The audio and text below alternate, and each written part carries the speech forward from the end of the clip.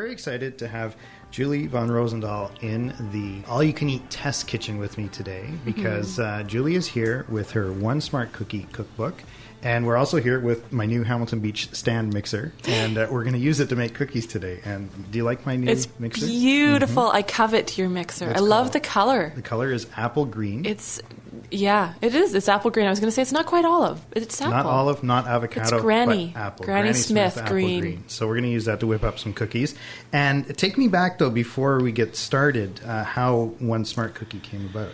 How did it come to be? Well, I started making low-fat cookies for my dad, who is a doctor. He's a gastroenterologist. Very conscious of what he eats. He's very healthy, in great shape, but he has a history of high cholesterol in his family.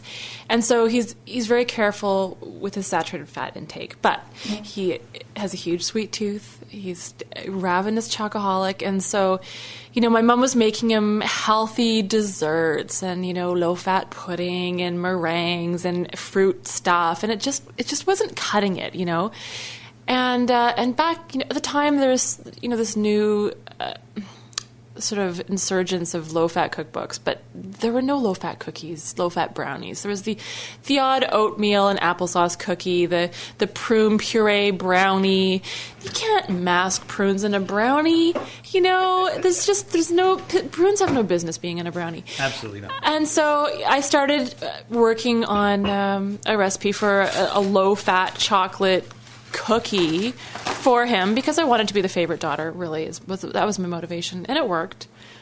And so I developed these cookies that my nephew named Chocolava cookies that only had 2 grams of fat. They're really dense, chocolatey cookies, and people liked them so much that I decided to open a bakery.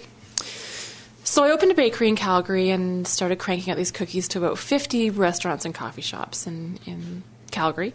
And people just went crazy for them, so I started making low-fat chocolate chip cookies. I made some low-fat oatmeal raisin cookies, and eventually got tired of getting up at 1 o'clock in the morning to crank out cookies every day and decided to write a cookbook. Because, during this time, I started working on other recipes. I figured if I can make these really fantastic low-fat chocolate chip cookies and chocolava cookies, what else can I make? And I just